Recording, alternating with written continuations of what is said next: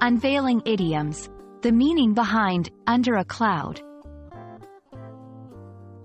Hello, and welcome to our English language learning journey.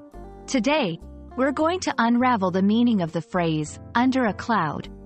This expression is quite vivid and commonly used in English, so understanding it can really help you sound more like a native speaker.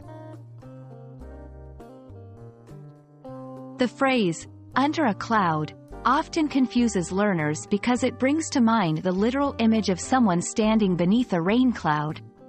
However, it's actually an idiom that means to be under suspicion or in a state of disfavor. It's used to describe a situation or a person who is viewed with mistrust or disapproval. Let's explore how this phrase came to be. The idiom, under a cloud, is believed to originate from the literal clouds that can cast a shadow over a place, giving a sense of gloom. Similarly, when a person is under a cloud, there is a figurative shadow cast over their reputation or circumstances. To fully grasp any idiom, it's best to see it in action.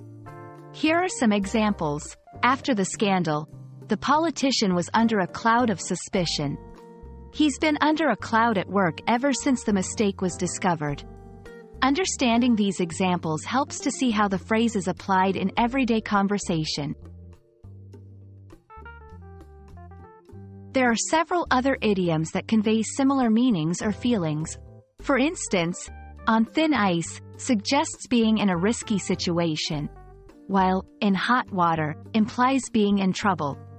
Recognizing these can enrich your understanding of English expressions.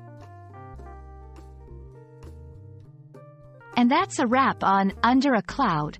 I hope this video has shed some light on this interesting idiom and that you feel more confident using it in your conversations. Keep practicing, and you'll be speaking like a native in no time. See you in our next video.